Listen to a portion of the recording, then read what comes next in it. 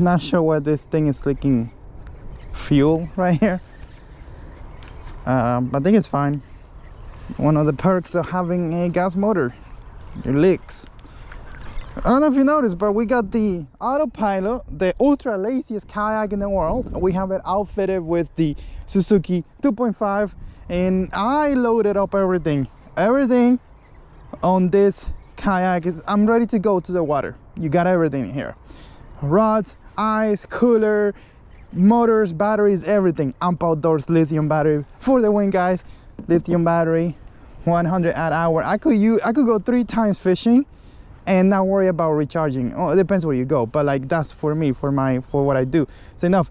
Use coupon code Aliex5, save you 5%. But I want to highlight this Maloney card right here. This thing is just crazy, man.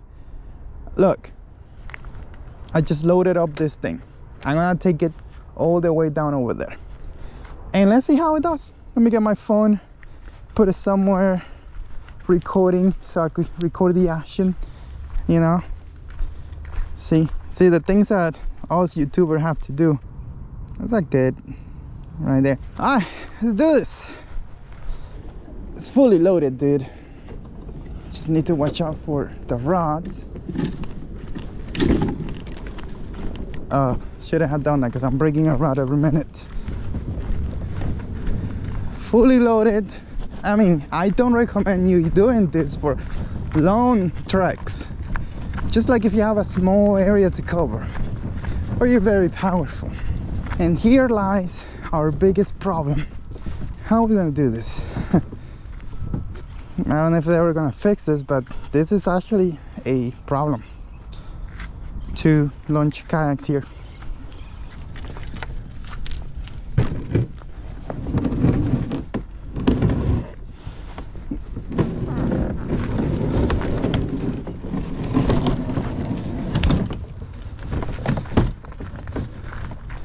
I had a feeling that the tide's coming in that I was gonna find my boat in the middle of this area here, and I was thinking, how am I gonna go after it?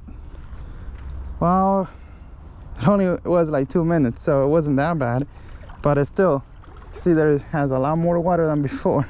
Question, guys. So sometimes I find myself that I only catch fish on jig heads, and sometimes I find myself that I only catch fish on weedless. Like, I can't pinpoint why.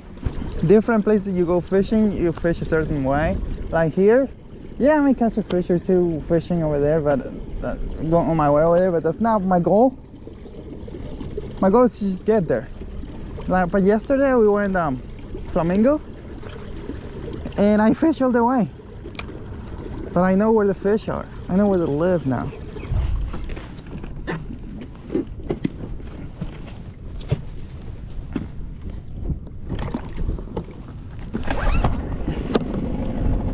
One shot. Motor is up, it's lifted. We're going at 3.4 miles an hour. Right here. 3.4, 3.5 miles an hour. So let's go ahead and bring this motor down and let's compare the speeds. 4 miles an hour right now. A little bit of gas.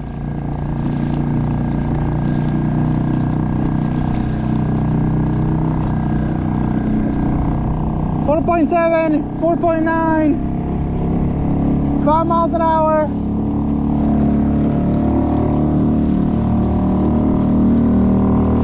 5.5, 5.7. I want to bring it down to 2, only 2. Yeah, there, here. So right here, 5.4, 5.5 miles an hour, which is 2 full miles faster than just the motor in the front. That cuts your, basically you save an hour. If you think about it, save an hour going over there and coming back. That's 2 hours that you have extra time to fish. Not a lot of setup here. Now, I don't recommend you using this motor like this. You should do a platform that is way higher, that the motor is not on the water. Hey guys, so they stole one of my crabs a year ago, and I'm gonna make a video. So it was one of these people. I'm not saying it was him. I'm saying one of these people that collect the crab traps. because it was gone. And they don't own the water, like they don't own this water here. They're able to use it just as I'm able to use it. So they stole my crap.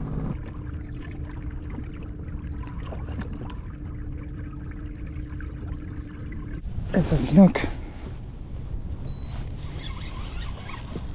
It's a nice snook, by the way.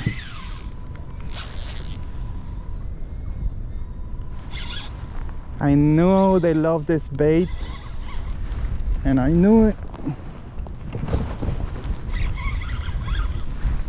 I knew it. I'm gonna try to flip it. I don't have my net. Take your time.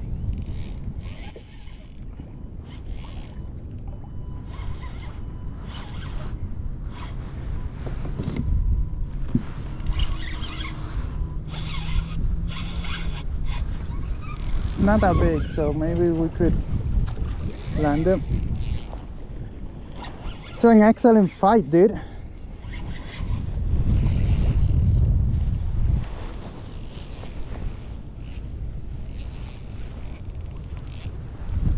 Nice nook here for this area.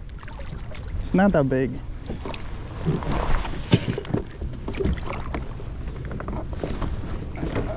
Oh, it's big, dude. It's big. Whoa.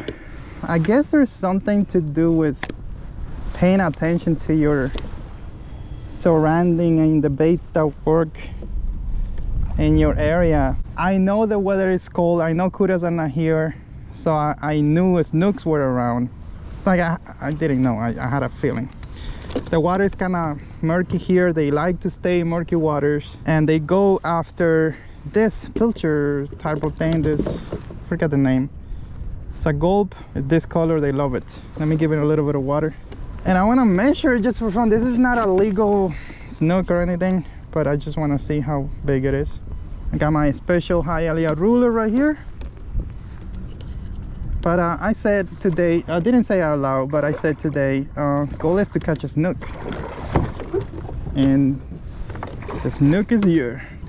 Let's go do the test. Oof, dude, relax. So from there, oh wow, it's like I'm gonna call it 26. Oh wow, 2 more inches and this snook is legal right here in Chicken Key. Oh my god, look at this beautiful fish. It's just beautiful snook. I'm gonna give it more oxygen and take a picture. But the goal today, guys, was to catch this guy, and we caught him. Oh look, what is that there?